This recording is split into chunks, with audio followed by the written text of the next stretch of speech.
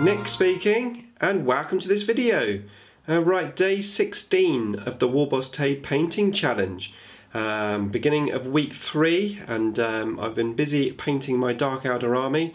I'm now introducing another colour to the army, what I'm calling my bone colour, which I plan to put on all the little the weapons, all the sort of spikes and swords and stuff, and hopefully the new colour addition to the army will really help make the army pop. Now obviously I am speed painting the whole army, so potentially this could be the last colour that goes on to this army. Depending on how much time I get, I may not add anything else, so this could be the sort of final look, bar any sort of highlights and things. Okay, so let's have a closer look what I've been doing. So I've been quite busy, to be fair. I've managed to do about 5 hours of painting, and it actually took me 2 coats of paint to get a decent layer down of this bone colour. So I'm using the well, bleach bone as I always call it, but whatever the new name is for the bone colour, and basically, yeah, I've been painting all the little weapons and the little spikes on the guns, and these old warriors actually were pretty time consuming because they've got 2 blades on their gun plus the thing that they're holding in their hand as well. Just show you that. Now I managed to paint the whole of the board of warriors and also the board of hellions and witches. Now having said that, that is just on the blades themselves, so I do plan on going back in, like for example that guy who's got the 2 little spikes on his horns. I am definitely considering painting those in this colour, and possibly any spikes that you find on shoulder pads. That's my homunculus number 2, and where are we, number 1, and of course the Archon, and of course we've got the warriors. These warriors are here are all from the Ravagers. And then just zoom out a little bit and go over to this board. So this is the Hellions and Witches. Quite a lot of weapon options once again on these. So I think these 2 boards would probably take me the longest out of the 4 boards that I've got. But yeah, I just went in, I painted their close combat weapon. I did in the end paint the whip in this colour as well.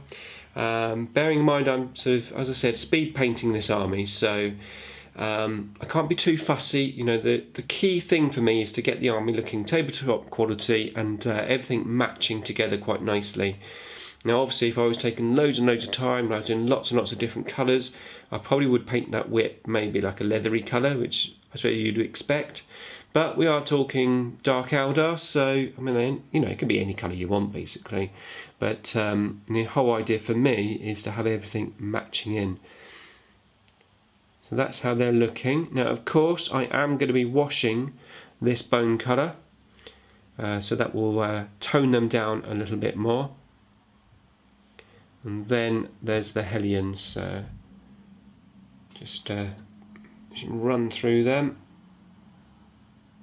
It's quite interesting. Now I've got that bone colour down, it really makes that skin look quite purpley. More purpley than it looked before I had that bone colour down, so it's quite interesting how colours enhance other colours. But like I said, that bone colour will be toned down once I get the wash on. But I've still got 2 more boards to do, so I'm happy with my progress. I always like to get a big start at the beginning of the week, just to sort of put me in good stead for the rest of the week's painting, so I'm very happy with that. Right, so what I'm going to do now is move on to today's question. Day 16. Take the camera out of the man cave. Show us your pets. I don't have any pets. Or the view outside your window, or the backyard, or simply show us the rest of your painting area. That would be normally, like, we wouldn't normally get to see. Tell us about where you live, what's the weather like.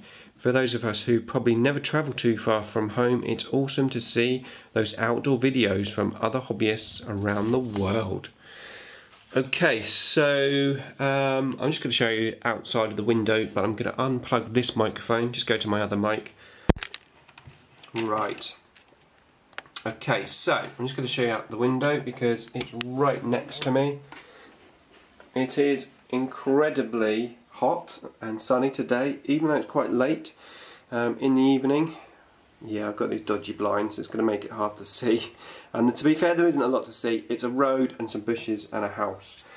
But it's quite a nice area, to be fair. It's pretty quiet around here. Yes, you get a few drunks and stuff walk past sometimes, like anywhere, but on the whole, it's pretty good here.